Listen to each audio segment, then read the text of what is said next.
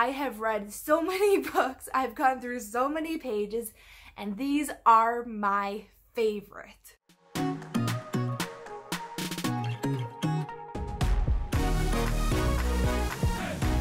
Hello and welcome to Lit Life with Miranda Reads. Today we're talking about the best books of 2020. I have literally read my way through 125 books published in 2020, and I am giving you my top 10 of the year. Okay, so I will have to admit I do have a handful of honorable mentions, which we'll go through first. So my honorable mentions this year are Thorn, LaRue's Skyhunter, How the King of Elfhame Learned to Hate Stories. Yes, I got 2 copies. Whoops.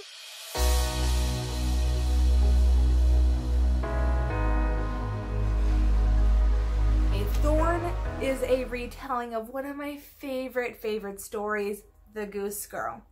Now, The Goose Girl is a classic tale all about a princess and her helper, her maid. Kind of depends on which version of the story you're getting. The two of them switch spots. The princess is normally tricked out of her princess-ship, and then the assistant lady in waiting takes her position. Meanwhile, the princess lives her life as a goose girl and ends up learning a lot of valuable lessons. And this is a gorgeous retelling. I loved the characters. They're the kind of characters where you want to just meet them and you want to be with them and you want to spend as much time as possible with them. The atmosphere is really well done, and I really like how this one isn't a strict retelling. Intisar Khanani adds in her own personal flair to this story, and I really feel like that elevates it. So if you are a huge fairy tale remake fan, this book is for you. Also, I'm really excited because their sequel is coming out in 2021, which follows some of the characters from the original story. So I'm really excited about that.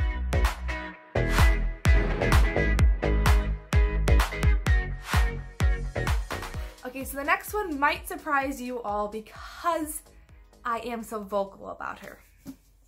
LaRue. As I've said before, I am not a huge LaRue fan.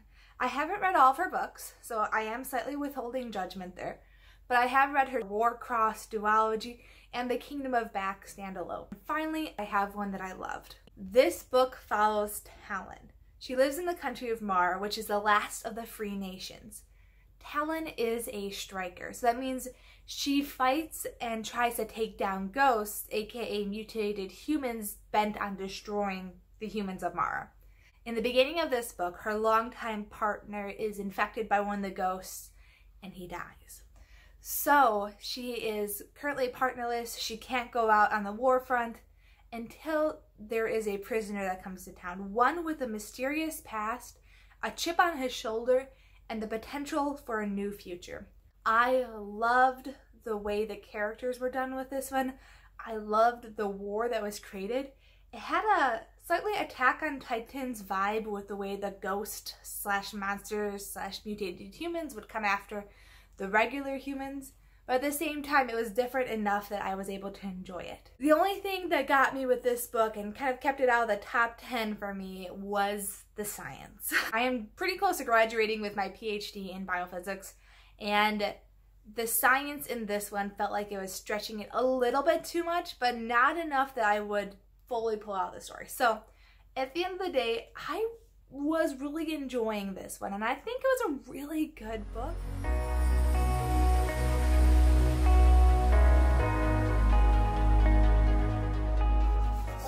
And I know I put The Queen of Nothing on my earlier prediction list because, let's be real, it was amazing and it did win the Goodreads Choice Awards for Best YA Fantasy.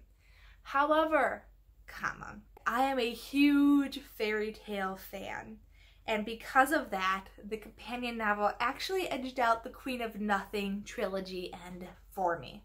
This focuses on Cardin. He is the cruel prince of the cruel prince.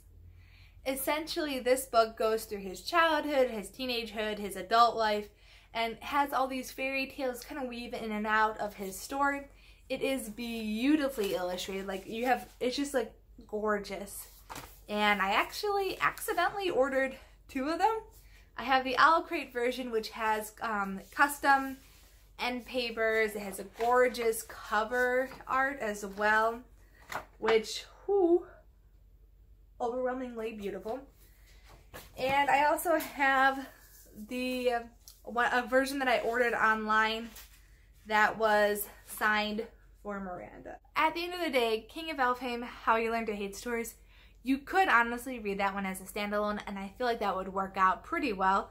However, you probably wouldn't get as much of a takeaway unless you read the original trilogy. Good news is that trilogy was awesome though, so it wouldn't be a waste of time, if that makes sense. Alright, so now we've hit the top 10 books of the year.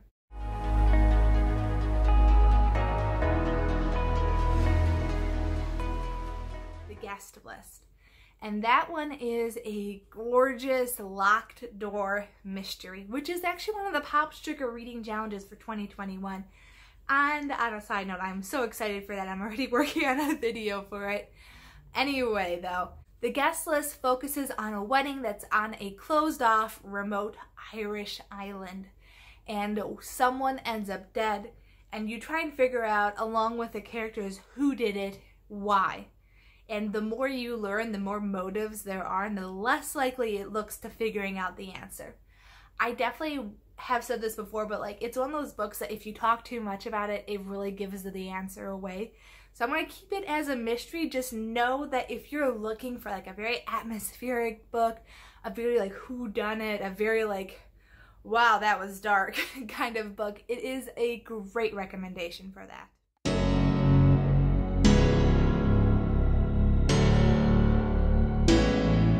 Number 9. Now, I know. So, as you all know, I am a huge Sarah J. Maas fan. She creates such gloriously intricate worlds, and I was so psyched for this book. However, I cannot put it any higher in the list because, to be frank, the first 300 pages kind of sucked for me. So to put this in perspective, the world building for this book is huge. At least it is to me.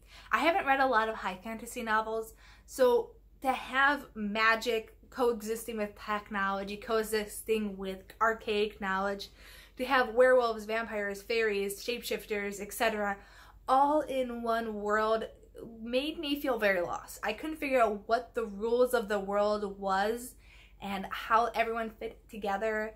It felt like almost like I was reading like the 3rd book of a series, and that continued for the first 300 pages. But after that, it was great. So after that 300 page mark, there's another about 400 or so pages of the book, which was amazing. So it really says something that like the first 300 pages are like, but I'm still loving the book after that so much that I put it on this top 10 list. Long story short, it is wonderfully written. I love the mystery, I love the characters, and I loved the world building. It just felt like an uphill battle to get into this one.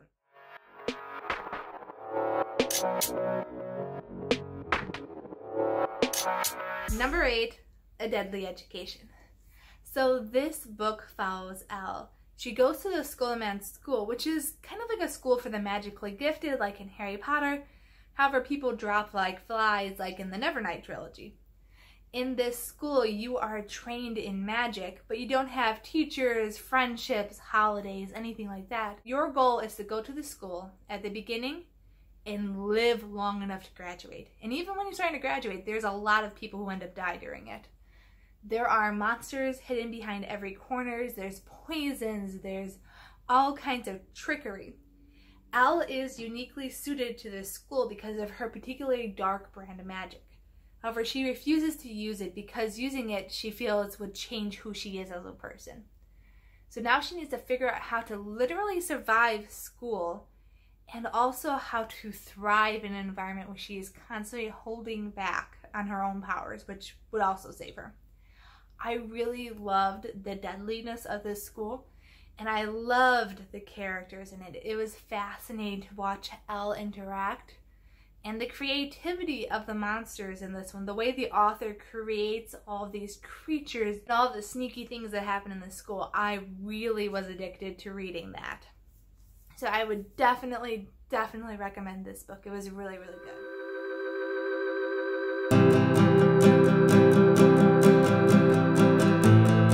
The next one, which is number 7, might surprise people a bit because it is a romance, and you know me, I don't read a lot of romances. This one is Written in the Stars, and it's a Pride and Prejudice remake. We follow Darcy, and she is a very, I would say, kind of straight-laced businesswoman. She doesn't have time to find a relationship. She doesn't have time for emotions. She just wants to keep chugging through life. And we follow Elle. Elle is a free-thinking, she is a happy-go-lucky girl focused on star charts and using astronomy to predict love and all that kind of junk. Elle and Darcy get set up for a blind date which goes horribly wrong.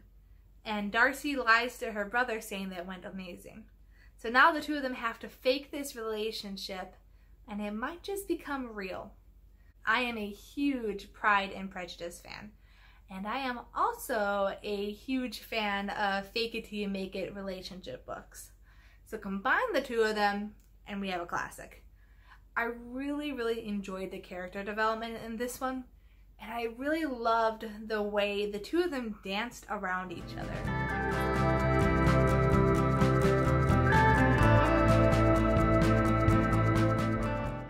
Number 6, Felix. Felix is a lovely contemporary focusing on a young artist who happens to be trans. He came out to his family ages ago, and while life isn't as perfect as he had hoped, it is a lot better than what it was. He is able to present as male, he is able to live his life as male. There are things that aren't quite at his expectations, but the book focuses on how he works through that. Now, somebody at his current school outed him. Dead names him and creates a portrait gallery based off of old Instagram photos of Felix pre-transition. Felix is understandably hurt, shocked, and he figures out, or at least he thinks he figures out, who was behind it, and he decides to get revenge. Now, this book takes you through an emotional roller coaster. I really enjoyed the relationship development in this book and also the character development. Felix at the beginning was very reactionary, and understandably so, but it felt very young high school mentality. And at the end of the book, he was very much matured and more settled within himself. I loved watching his growth, and I loved watching him become comfortable within himself. I also really loved the way gender identity was explored in this book. So if you're interested in it, I would definitely recommend picking that one up.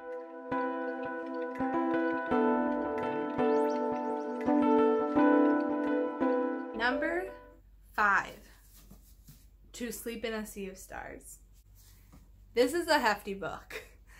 So Christopher Paolini, author of the Aragon series, I'm sure it comes to no surprise that I'm a huge fan of that series, and I've been waiting for him to write a new book for what feels like a decade, which it honestly might be a decade at this point.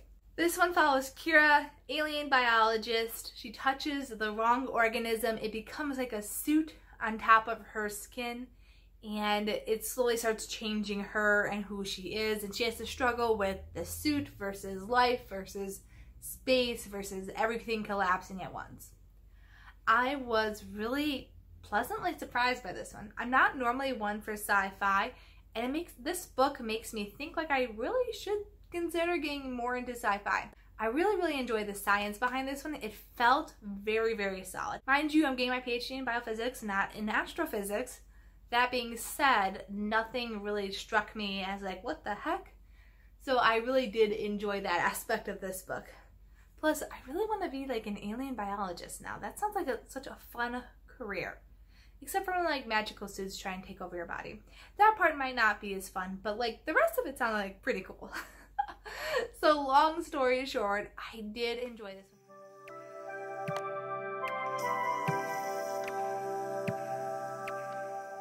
Invisible Life of Addie LaRue. The Invisible Life of Addie LaRue. In this book, we follow Addie, and it's a dual storyline, one in modern era and one in 300 years ago. 300 years ago, Addie makes a prayer to the wrong god, asking to be saved from marriage. The god grants her wish, but with a caveat, she is cursed with forgetfulness. Well, okay, not her, but like anyone who runs into her will forget that she exists as soon as they leave the room. At any point, if she wants to give up, the god will get her soul. We spend this book following her throughout different parts of her life and why she chooses to keep going and what beauty out there in this world keeps her from wanting to give up on life. It's not one of those books where there's like this big overarching plot, this evil government to overthrow. It's literally like slice of life throughout Addie's existence and what it was like to go through this, to go through that, to do this, to do that. And I really liked the slower pacing of this book. It was really well done. And it's one of those books that takes you on such a journey that at the end of it, you're like, what now?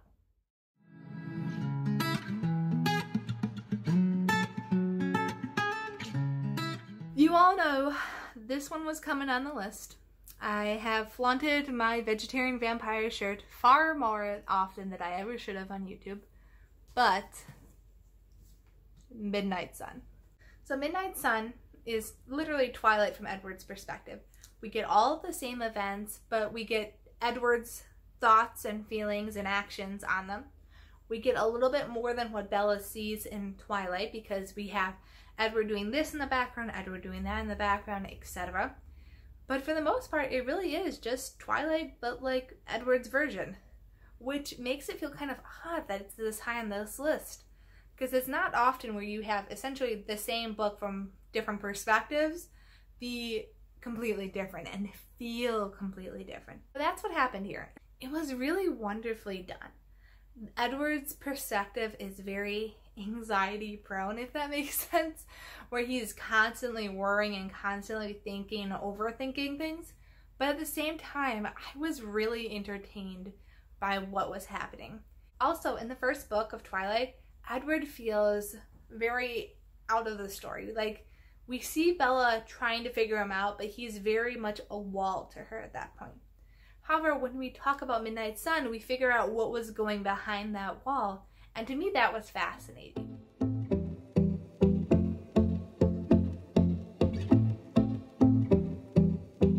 Number 2 is Among the Beasts and Briars.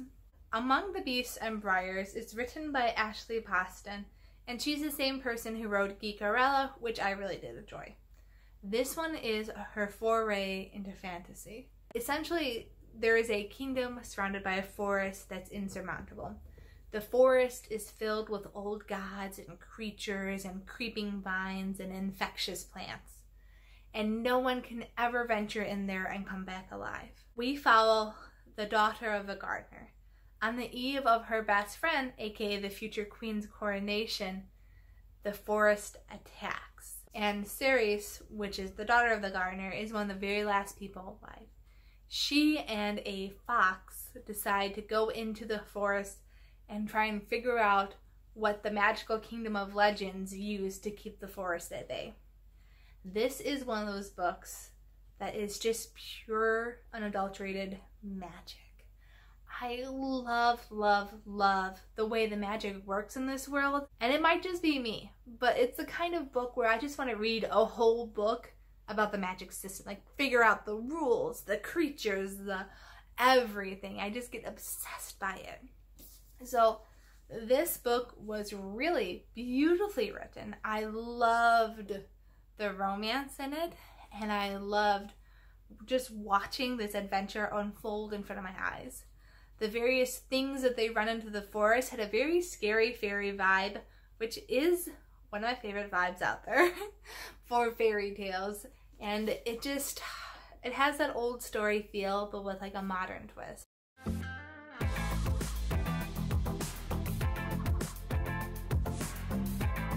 last but not least, the #1 book I have read in 2020. Anxious People by Fredrik Backman. Anxious People focuses on a robbery/kidnapping gone wrong. A robber decides to take money from the bank, but when he gets there, he realizes that the bank is a cashless bank. So he runs up to the apartments on the next floor and accidentally kidnaps a bunch of people who are doing a tour. Now, like most Fredrik Backman's books, it starts off as one thing, but very quickly changes into another thing. I was loving the plot. It was so wild. It went back and forth and this way, that way, as each little plot twist was revealed. It was amazing. It also made me laugh, cry, laugh. What I mean was, this book, I would literally laugh out loud while I was reading it. One paragraph later, I'd be crying, and then another page later, I would be laughing again. He has this amazing way of just taking like a few words and creating these well-developed, 100% 3D, and just richly made characters. Like, we were getting like 6-7 perspectives. Each one was 110% unique, and each one was just, it felt like a real person, which is not something you typically get when you have such wide characters. So, it 110% made my very top book of the year because it was just so encompassing and so wonderful, and it made me laugh, it made me cry. I just didn't know what to feel, but I loved it. Alright, all in all, those were my top 10, I guess technically top 13 with my honorable mentions, but that was my top 10 books of the year. List them all down below in case you want to check them out. Thank you so much for watching, and now I gotta read a lot of 2021 books so I can do this for next year. Alright, have a great day and happy reading. Bye!